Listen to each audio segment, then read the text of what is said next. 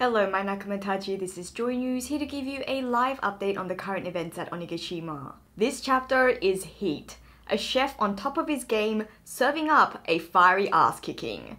All of this and more on JoyNews.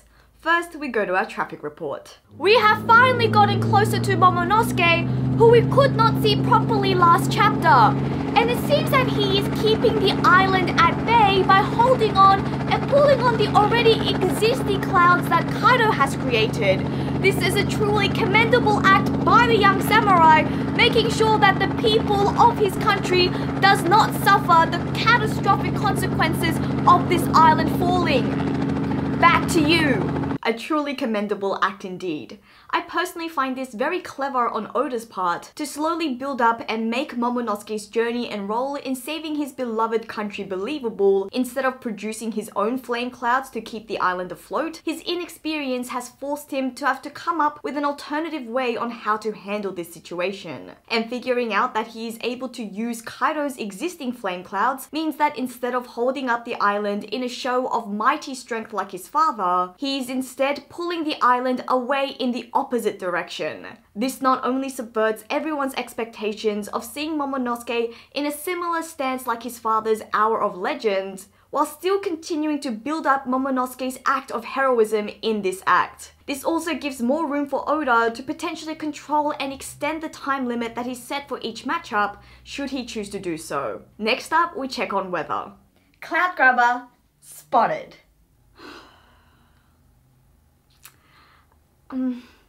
The subject is the actual weather and not the individual, please. I see white lightning. As per the weather report, we've seen some unexplained lightning in this chapter, with some other reports saying that this seems to be the result of one heated up player, our very own Straw Hat Chef. While Sanji's fiery leg is familiar to us, though the source behind the move is still a little unclear, the sight of lightning is a new addition. One possible explanation for this, according to our physics scientists, is that lightning is the result of an imbalance between electric charges and can be produced not just during storms, but also in volcanic eruptions. This is known to be the result of a violent and sudden explosion of particles which causes so much friction that it creates its own lightning. This seems to be an apt description of Sanji showing in this chapter, perhaps the violent burst of energy being the result of his emotions and strength, causing his legs to not only flare up into fire, but also lightning. Will the power of this new attack incorporating lightning that Sanji has conjured up be finally enough to topple one of the Beast Pirates' top officers? Next up in sports, the Mugiwara 56ers seems to be on the verge of closing out the funky Beast Pirates, with the last chapter 1034's player of the game, Mugiwara's very own Sanji, delivering a phenomenal performance using his upgraded speed to inch the 56ers closer to victory. We go to our expert analysis for a breakdown. Ladies and gentlemen, what we've just witnessed today is nothing short of what they call a virtuoso performance, a legacy game. What we got from Sanji, Vinsmoke, the Prince of Germa, box office, great straw hat, great cook, great gentleman. He got some issues, yes, we understand. But today, I mean, look at the box score. 45 points, 25 rebounds, 10 assists, no turnovers. What we got from Sanji Vinsmoke today in his performance against Queen the Plague and the Beast Pirates team is nothing short of the most sensational performance I've ever witnessed with my own two eyes. I mean, who else is doing it like Vinsmoke? Who? I know he hates that name, but you know, we got to keep things professional in the sports world. We have to do it. I understand. So we'll call him Sanji. Let's go back. What does this mean for Sanji's legacy? Well, clearly he's on his way to the Admiral Hall of Fame. Clearly, he's up to scratch. He's the wings of the Pirate King. He's there. Look what he did. We got the Arlong Park combinations. We have new techniques, super strength, super speed, armament hockey training, volcanic legs. He's a man of faith. What more could you want?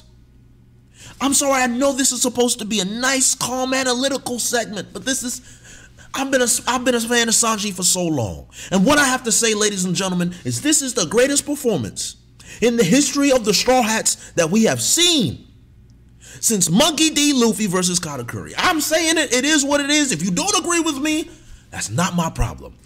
Back to you, JG. Wow, such enthusiasm.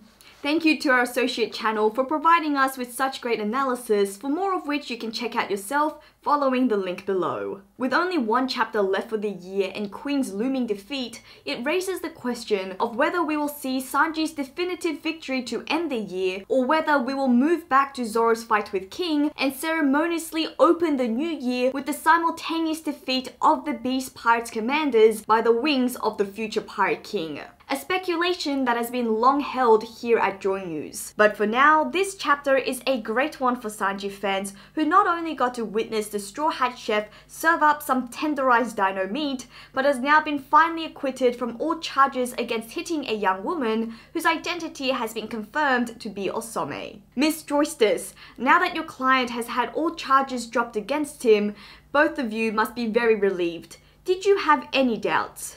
No, ever since chapter 1031, we've been very adamant about Sanji's innocence. It's been a hugely stressful time for him, having to fight against one of Kaido's top strongest officers with the whole world watching and doubting his chivalry. We're just glad that the true perpetrator has now been revealed, and that Joysters has been served.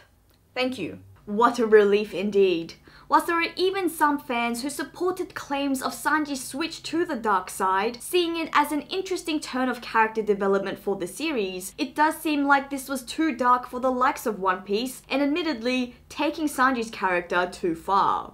In fact, the combined events of this chapter, with Sanji being cleared of his charges of hitting Osome, paired with no longer having his raid suit, and yet being able to essentially achieve invisibility, is a very wholesome development for Sanji's character, who will now be able to turn invisible to help him in fights, and yet the absence of the raid suit itself will mean that he will no longer be frequenting bathhouses for less honorable means. Truly an awesome step forward for his character. Going to our on-site reporter for an exclusive interview. I think you mean an awesome, Osome step forward.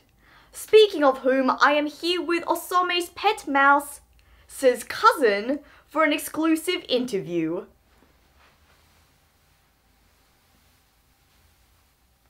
Squeak squeak. Choo choo. Hello, I'm Choo-Joy. It's great to see that Chuji played such an important part of the war, inadvertently leading to the reveal of Sanji's innocence and his impressive showing against Queen. We mice love Sanji. He's a good one, that boy. He fed one of our own back in the German kingdom. We heard lots of good things about him down in the sewers. Go Sanji! Some people might say that a lot of screen time was spent bizarrely focusing on Chuji, but Chuji is a very special mouse. He's definitely our family's favorite. Go Chuji! Seeing so much of Chuji was definitely a surprise in this chapter, one which raised quite a lot of eyebrows, but the payoff definitely made up for it. Back to you. What a wide network that mice have. Fans may remember that Chuji may have been a callback to the flashback we witnessed during the Whole Cake Island arc, where Sanji's pure and kind heart meant that he even befriended and fed a mouse in his childhood. The fact that its name is Chuji, similar to the naming scheme of the Vinsmoke brothers whose names end with G, raises a fun idea of Chuji perhaps being related to the mouse we saw back in the North Blue during Sanji's younger years, and perhaps a mouse family has distant relatives who migrated to Wano sometime in the past. But most of all, it's a great callback when viewed in light with everything else that happened in this chapter that fits so well with Sanji's character development. Whilst the Whole Cake Island arc was a moral victory for Sanji, in Wano it seems that we are close to getting the battle victory that we have long been waiting for. And amidst this all are a pair of mice whose importance is greater than they even realize. In business, a shocking scene with what started as a promotional ad turned into an ugly scene between two top competing technology conglomerates which has taken the internet by storm. Here at Germatech, we provide the best weapons of mass destruction. Our technology is so advanced that they exceed your wildest dreams. We have raid suits with abilities that go beyond your imagination. JoyTech can provide you for all your battle needs. In fact, our technology is so good that our competitors want to steal from us. But why have Panasonic when you can have Panasonic? Why wear Adidas when you can have Adidas? Trust JoyTech. Don't trust JoyTech. What? Don't trust JoyTech. What are you doing They're here? evil. His boss is an abuser. Your boss is a cheap copycat. He Your boss abuses is his own so children. unoriginal. He abuses He could little not children. save his Get own life Queen if he Tech. wanted to. Get Queen Oh, Tech. that's rich. Queen Tech for the That's win. rich. Yeah, You I'm think ready. your boss cares I'm about ready your for this life? face of He you. would Think give I'm you scared of JoyTech. Come on, let's have a tech off. Let's have a tech off. Get Queen Tech. Get Queen Tech. We have the funkiest technology. Don't trust JoyTech. Don't trust them. Queen's replication of Germa 66's technology continues to raise intrigue into the relationships within Mads. Given Queen's comments in this chapter about Judge and about Vegapunk in the past, it does seem like Mads contained great scientific egos who, despite banding together, was also most likely at odds with each other. The science equivalent of the Rocks pirates, it seems. It also raises an interesting question in that, as it seems Judge put all of his scientific experimentation on his children, whereas Queen did it to himself, it does cause one to wonder what Vegapunk did with his experiments. Perhaps they'll be seen with the SSG unit. Queen not being able to copy Sanji's fiery leg in this chapter, and his confusion in a previous chapter about how Sanji's leg could be set alight, really does suggest that this is not the result of some Germa modification and could be the outcome of something else. Apart from the added intrigue, it is a very nice detail as it could symbolize that Sanji's signature attack remains solely his own and is unrelated to his family, whom he despises so much. In entertainment, the events of this chapter has resulted in a recently released single climbing up the Billboard since its kickoff last month to take the #1 spot in this season's music charts. Heat on Feet, the hit single by Randy Troy and Eddie Heartthrob, has managed to feature in everybody's Spotify Wrapped for 2021 and has even resulted in a new TikTok challenge. With only one chapter remaining for the rest of 2021 and with a break coming up next week, at least we have Heat on Feet to keep us entertained as we wait. This is JoyNews and we'll see you again soon.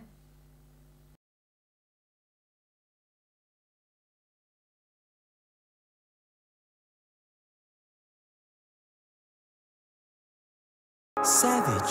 He said the gods gave us food. Devil gave us spices. Certified drip. It's about to get spicy. Hey, look. He don't feed. He don't feed. He don't feed, bro. He don't feed. He don't feed, bro. He don't feed. He don't feed, bro. He don't feed. He don't feed. He don't feed. I'm certified drippin'. Catch me in my city. We bout to get litty. I'm savage and I'm gritty. Look, yeah, I got the heat. And it's on my feet. What? Shout out to OP. Yeah, I'm about to go OP. Sanji with the heat. Luffy fuck with me. Yeah, I got the heat on feet. Yeah, I got the heat on feet. He don't feet. He don't feet, bro. He don't feet. He don't feet. He don't feet, bro. He don't feet. He don't feet, bro. He don't feet. He don't feet. He don't feet. He don't feet, bro. Let's go. I'm certified drippin'. Catch me in my city.